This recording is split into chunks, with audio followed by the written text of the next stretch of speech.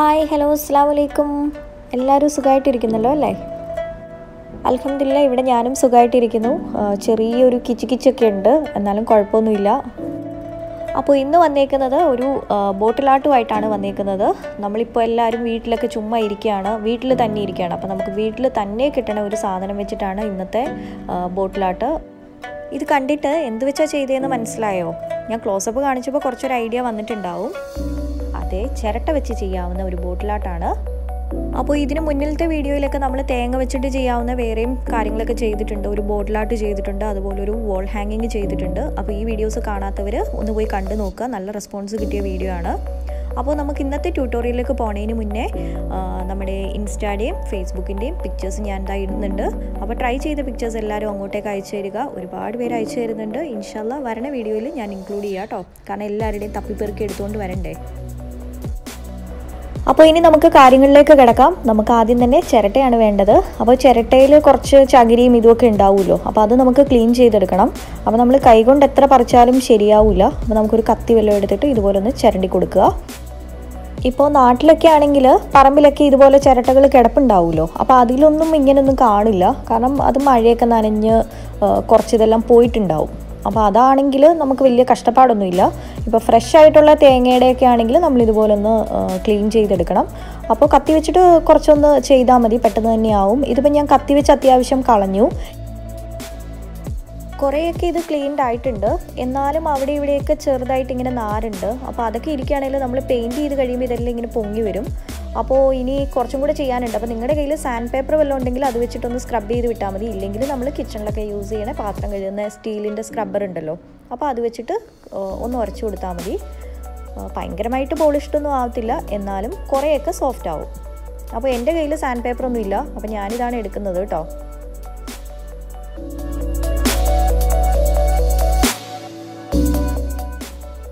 ഇത് പെട്ടെന്ന് ഇങ്ങനെ ക്ലീൻ ചെയ്യാനായിട്ട് നമ്മൾ കുറച്ച് സമയം ഒന്ന് വെള്ളത്തിൽ സോക്ക് ചെയ്തിട്ടാൽ മതി കേട്ടോ. അപ്പോൾ പെട്ടെന്ന് നമുക്കിത് ക്ലീൻ ചെയ്തെടുക്കാം.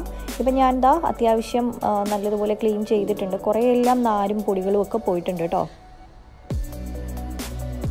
ഞാൻ ടോട്ടൽ 2 ചിരട്ട ക്ലീൻ ചെയ്തെടുത്തിട്ടുണ്ട് കേട്ടോ. ഇനിയിപ്പോൾ നെക്സ്റ്റ് നമുക്ക് ചെയ്യേണ്ടത് എന്താണെന്ന് വെച്ചാൽ ഈ ചിരട്ടേനെ തല്ലി പൊട്ടിക്കണം. അപ്പോൾ ഇതിനെ തല്ലി പൊട്ടിക്കാനായിട്ട് എൻ്റെ കയ്യിലൊരു ചുറ്റിക ഉണ്ടായിരുന്നു. അപ്പോൾ അത് വെച്ചിട്ട് ഇടിക്കുകയാണ്. കുറച്ചധികം കഷ്ടപ്പെട്ടു അതൊന്ന് പൊട്ടാനായിട്ട്. കുറേയൊക്കെ പൊട്ടിച്ചു. ഇനിയിപ്പോൾ ഞാൻ എടുക്കാൻ പോണത് ഈ ഒരു പ്ലാസ്റ്റിക് ബോട്ടിലാണ്, വിക്സിൻ്റെ ബോട്ടിലാണ്. ഇത് നാട്ടിൽ നിന്ന് കൊണ്ടുവന്നതാണ്. എൻ്റെ വാപ്പാക്ക് മെഡിക്കൽ ഷോപ്പാണ് കേട്ടോ.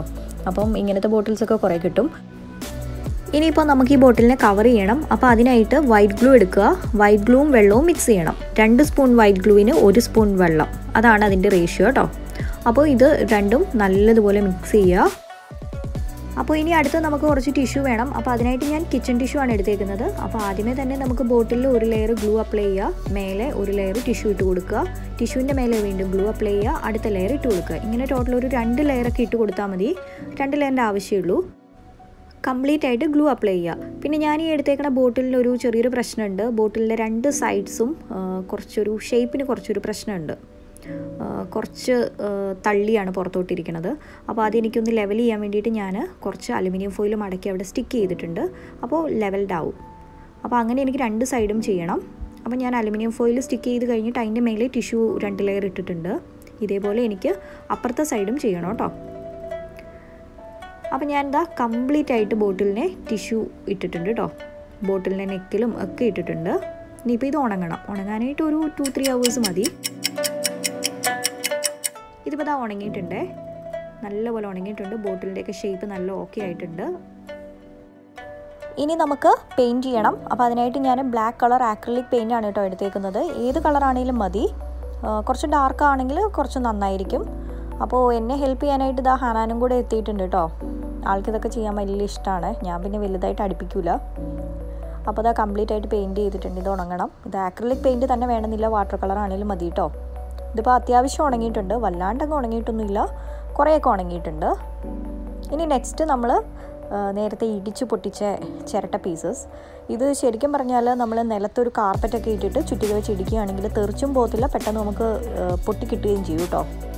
ഞാൻ കട്ടിംഗ് ബോർഡിൻ്റെ മേലെയൊക്കെ വെച്ച് ഇടിച്ച് പൊട്ടിക്കാനൊക്കെ നോക്കുമ്പോൾ മൊത്തം തെറിച്ചൊക്കെ പോകുമായിരുന്നു, കാരണം പിള്ളേരൊക്കെ ഉള്ളതുകൊണ്ട് എനിക്കൊരു ടെൻഷനായിരുന്നു. പിന്നെ ഞാൻ നിലത്തൊരു കാർപ്പറ്റൊക്കെ ഇട്ടിട്ട് അതിൻ്റെ മേലെ വെച്ച് ഇടിച്ച് പൊട്ടിച്ചു. ഇനി നമുക്കിത് സ്റ്റിക്ക് ചെയ്യണം. സ്റ്റിക്ക് ചെയ്യാനായിട്ട് നിങ്ങൾക്ക് വേണമെങ്കിൽ ഈ ഫെവി ബോണ്ട് യൂസ് ചെയ്യാം. 20 റുപ്പീസാണ് ഇതിൻ്റെ വില. ഞാൻ ഗ്ലൂ ഗണ്ണാണ് യൂസ് ചെയ്യണത്. ഗ്ലൂ ഗണ്ണ് ഇല്ലാത്തവർക്ക് ഫെവി ബോണ്ട് യൂസ് ചെയ്യാം കേട്ടോ. അപ്പോൾ നമുക്ക് ഗ്ലൂ ഗണ്ണ് അപ്ലൈ ചെയ്തിട്ട് ഓരോ ചിരട്ട പീസും ഒട്ടിച്ചു കൊടുക്കാം. അപ്പോൾ ഓരോ പീസസും നമ്മൾ വെച്ച് കൊടുക്കുമ്പോൾ അവിടെ കുറച്ചൊരു ഗ്യാപ്പ് ഇട്ട് കൊടുക്കുക. അടുപ്പിച്ചടുപ്പിച്ച് ഒട്ടിച്ചു കൊടുക്കരുത്. അതേപോലെ നമ്മൾ ഓരോ പീസ് ചിരട്ടയും എടുത്തിട്ടൊന്ന് വെച്ച് നോക്കുക, ആ ഗ്യാപ്പിൽ അതവിടെ ഫില്ലാവുന്നുണ്ടോ എന്ന്. അതനുസരിച്ചിട്ട് വേണേൽ സ്റ്റിക്ക് ചെയ്ത് കൊടുക്കാനായിട്ട്. നമ്മൾ ഗ്ലൂ അപ്ലൈ ചെയ്യണതിന് മുന്നേ അവിടെ ഒന്ന് വെച്ച് നോക്കിയിട്ട് സ്റ്റിക്ക് ചെയ്താൽ മതി. അപ്പോൾ നമുക്ക് അത്യാവശ്യം നല്ലൊരു പാറ്റേണിൽ കിട്ടും. ഒരുപാട് വലിയ പീസസ് എടുക്കാതെ കുഞ്ഞു കുഞ്ഞു പീസസ് ഒട്ടിക്കുകയാണ് കുറച്ചും കൂടെ ഭംഗി കേട്ടോ. ഒരുപാട് വലിയ കഷ്ണം ഒട്ടിച്ചാൽ അത്ര ഒരു രസമില്ല. പിന്നെ നല്ല ഷേപ്പിനൊക്കെ കട്ട് ചെയ്യാൻ പറ്റുവാണെങ്കിൽ നല്ല പാറ്റേണിലൊക്കെ ഇത് ഒട്ടിക്കുക കേട്ടോ. അപ്പോൾ എൻ്റേതേ ഒരു സൈഡ് കഴിഞ്ഞിട്ടുണ്ട്, ഇനിയും കുറേ കൂടെ ഉണ്ട് കേട്ടോ. ഇപ്പോൾ ഏകദേശം ഹാഫ് കംപ്ലീറ്റ് ആയിട്ടുണ്ട്. നല്ലൊരു ഫിനിഷിംഗ് ഉണ്ട് കേട്ടോ. ഒട്ടിച്ച് വന്നപ്പോൾ നല്ല രസമുണ്ട്. അപ്പോൾ എൻ്റെ ബോട്ടിൽ ഇതാ ഓൾമോസ്റ്റ് തീരാറായി. ഇനി കുറച്ച് പോർഷനും കൂടി എനിക്ക് സ്റ്റിക്ക് ചെയ്യാനുള്ളൂ. ഇത് സ്റ്റിക്ക് ചെയ്യൽ മാത്രമേ ഉള്ളൂ ഒരു ഇച്ചിരി മെനക്കേട്. തല്ലി പൊട്ടിക്കാനും പാടാട്ടോ, അത് പറയാൻ മറന്നുപോയി. കാരണം പിള്ളേരൊക്കെ ഉള്ളപ്പോൾ നമ്മൾ നോക്കിയും കണ്ടുമൊക്കെ തല്ലി പൊട്ടിക്കുക. തെറിച്ച് കഴിഞ്ഞാൽ ബുദ്ധിമുട്ടാണ്, കണ്ണിലൊക്കെ കൊള്ളൂലേ. അപ്പോൾ ശ്രദ്ധിച്ച് തല്ലി പൊട്ടിക്കുക. പിന്നെ ഈ നാട്ടിലൊക്കെ ആണെങ്കിൽ പറമ്പിലൊക്കെ ഓൾറെഡി ഈ മഴ നനഞ്ഞ് കുറേ പഴകിയ ചിരട്ടയൊക്കെ ഉണ്ടാവും. അപ്പോൾ അതൊക്കെ ഓൾറെഡി ഒരു ബ്ലാക്ക് കളറാവും. അപ്പോൾ ആ കളറും കീപ്പ് ചെയ്യുകയാണെങ്കിൽ നല്ലതാണ്. ഇതിങ്ങനെ ഈ നാച്ചുറൽ കളറേ ചെയ്യുകയാണെങ്കിൽ നല്ല കേട്ടോ. വേറെ കളേഴ്സൊന്നും കൊടുക്കേണ്ട ആവശ്യമൊന്നുമില്ല. ഈ പുറത്തൊക്കെ ഉള്ളവർക്കും ചിരട്ടയൊക്കെ കിട്ടും. നമ്മുടെ ഈ ലുലുവിലൊക്കെ തേങ്ങയൊക്കെ ചിരകുന്ന സ്ഥലമുണ്ടല്ലോ, അവരോട് ചോദിച്ചു കഴിഞ്ഞാൽ അവർ ചിരട്ട തരും കേട്ടോ. അതുപോലെ ചെറിയ സൂപ്പർ മാർക്കറ്റിലും ഗ്രോസറിയിലും ഒക്കെ ഉണ്ടാവും. അപ്പോൾ നമ്മൾ ചോദിച്ചാൽ മതി, അവർ തരും. കാരണം അവർക്കത് വേസ്റ്റായിട്ട് കളയണ സാധനമാണ്, ഫ്രീ ആയിട്ട് നമുക്ക് തരും കേട്ടോ. ഞാൻ അങ്ങനെ 2-3 ചിരട്ട ഒപ്പിച്ചതാണ്. ഇനിയിപ്പോൾ ഞാൻ ചെയ്യാൻ പോണത് പേൾ മെറ്റാലിക് ബ്രോൺസ് വെച്ചിട്ട് ചെറുതായിട്ടൊന്ന് ടച്ച് ചെയ്ത് കൊടുക്കുകയാണ്. പെയിൻറ്റ് ചെയ്യേണ്ട ആവശ്യമൊന്നുമില്ല. പിന്നെ കുറച്ചും കൂടെ ഒന്ന് ഗുമ്മ് കിട്ടാൻ വേണ്ടിയിട്ട് ചെറുതായിട്ട് അവിടെ ഇവിടേക്ക് ഒന്ന് ടച്ച് ചെയ്യുകയാണ്. കംപ്ലീറ്റ് ആയിട്ട് അടിച്ചു വിടുന്നൊന്നുമില്ല, അവിടെ ഇവിടേക്ക് ഒന്ന് കൊടുക്കുകയാണേ. നമ്മളിങ്ങനെ ടച്ച് ചെയ്ത് കൊടുക്കുമ്പോൾ ശ്രദ്ധിക്കേണ്ട ഒരു കാര്യം എന്താണെന്ന് വെച്ചാൽ, നമ്മൾ ബേസ് കോട്ട് ഒരു ബ്ലാക്ക് കൊടുത്തല്ലോ, അതിൽ പറ്റാതിരിക്കാൻ നോക്കണേ. കാരണം അതിൽ പറ്റിക്കഴിഞ്ഞാൽ ഇത് വല്ലാണ്ടങ്ങ് ഹൈലൈറ്റ് ആയി പോയില്ലല്ലോ. ബ്ലാക്ക് ആയതുകൊണ്ടാണ് ഇത് നല്ലപോലെ ഹൈലൈറ്റ് ആയിട്ടിരിക്കുന്നത്. ഇപ്പോൾ കംപ്ലീറ്റ് ആയിട്ട് ചിരട്ടയിലെല്ലാം കൊടുത്തിട്ടുണ്ട്. ഇനിയിപ്പോൾ ഞാൻ ചെയ്യാൻ പോണത് ബോട്ടിലിൻ്റെ ആ നെക്ക് ഉണ്ടല്ലോ, അവിടെ മാത്രം ഒന്ന് ചെറുതായിട്ട് ഗോൾഡൻ കളറൊന്ന് പെയിൻറ്റ് ചെയ്ത് കൊടുക്കുകയാണ്. അതുപോലെ ബോട്ടിലിൻ്റെ നെക്കിൽ കുറച്ച് അവിടെ ഇവിടെ ഒന്ന് ടച്ച് ചെയ്തും കൂടെ കൊടുക്കുന്നുണ്ട്. ചുമ്മാ ഒന്ന് ബ്രഷ് ചെയ്ത് വിട്ടാൽ മതി. കുറച്ച് പെയിൻറ്റ് എടുത്തിട്ട് ബ്രഷ് ചെയ്താൽ മതിയേ.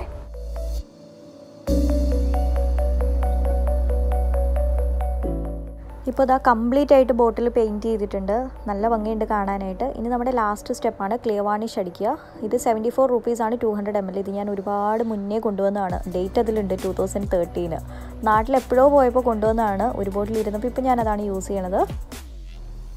അപ്പോൾ ഇനി നമുക്ക് ക്ലിയർ വാർണിഷ് അടിച്ചു കൊടുക്കാം. അപ്പോൾ ശ്രദ്ധിക്കേണ്ട ഒരു കാര്യം, നമ്മുടെ ആ ബേസ് കോട്ട് ഉണ്ടല്ലോ ബ്ലാക്ക്, അപ്പോൾ ആ ഒരു ഗ്യാപ്പിലൊക്കെ ക്ലിയർ വാർണിഷ് അടിച്ചു കൊടുക്കണേ. അപ്പോൾ ചെറിയൊരു പെയിൻറ്റ് ബ്രഷ് എടുത്തിട്ട് ഗ്യാപ്പിലെല്ലാം ശ്രദ്ധിച്ച് അടിച്ചു കൊടുക്കുക. ഈ ക്ലിയർ വാർണിഷ് അടിക്കാൻ വേണ്ടി യൂസ് ചെയ്യുന്ന ബ്രഷ് നമുക്ക് ക്ലീൻ ചെയ്യാനായിട്ട് തിന്നറിലിട്ട് വെക്കാം. അതേപോലെ മണ്ണെണ്ണ ഉണ്ടെങ്കിൽ മണ്ണെണ്ണയിലിട്ട് വെക്കാം. പിന്നെ ഇതൊന്നും ഇല്ലെങ്കിൽ കുറച്ച് വെള്ളം എടുക്കുക, വെള്ളത്തിൽ കുറച്ച് സമയം ഇട്ട് വെക്കുക, എന്നിട്ട് അതിൽ കുറച്ച് സോപ്പ് പൊടിയൊക്കെ ഇടുക, എന്നിട്ട് നല്ലപോലെ കഴുകിയെടുക്കുക. പെട്ടെന്ന് തന്നെ കഴുകിയെടുക്കണം, അല്ലെങ്കിൽ ബ്രഷ് അങ്ങ് നാശമാവും. ഇപ്പോൾ ഇതാ കംപ്ലീറ്റ് ആയിട്ട് ക്ലിയർ വാർണിഷ് അടിച്ചിട്ടുണ്ട്. ക്ലിയർ വാർണിഷ് കൊടുത്തപ്പോൾ നല്ലൊരു തിളക്കമൊക്കെ വന്നിട്ടുണ്ട്. ഇത് ഉണങ്ങാനായിട്ട് ഏകദേശം ഒരു 12 hours എടുക്കും. അപ്പോൾ നമ്മൾ രാത്രി അടിച്ചു വെച്ച് കഴിഞ്ഞാൽ മോർണിംഗ് ആകുമ്പോഴത്തേക്ക് നമുക്ക് അത്യാവശ്യം ഉണങ്ങി കിട്ടും.